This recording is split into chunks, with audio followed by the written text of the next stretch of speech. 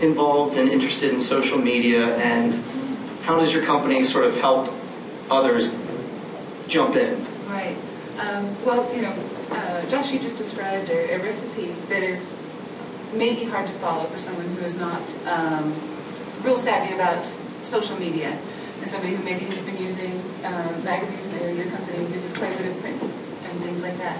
But if you're new to social media, you may not know where to start. Do you start with a blog? Do you start with Twitter? Do you start with LinkedIn? All of the above? Should they all be linked together? Should you do them all separately? And it really depends on your ideal audience. Let me ask this question. How many of you guys are involved in selling a product or service in some way? Okay, pretty much everybody. And you know that people will spend more money or will more readily part with their money about a product that they know something about. So the more information they have, the easier it is to get them to make a purchase. Would you agree with that? I see some nods. Okay. Yeah, and that's like Josh was saying. Sometimes you have to tell a story to really show the value proposition, and you can tell the story much less expensively if you have access to all of these media. If you can use video, if you can use pictures, if you can use words, you can use as many words as you want on a blog, and it doesn't cost you any more than using less words, just to cost you time.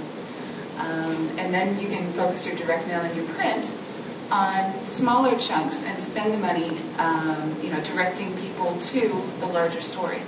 So you can put together a really full picture of a product or service using social media, and then drive people to it using some of the more traditional media, and that's really the best use of money for most of our clients. And finding that right recipe. You bring up a good point. How do you make something interesting? How do you make it stand out? What are sort of tips or tools to make those words pop, to get the most out of each tweet?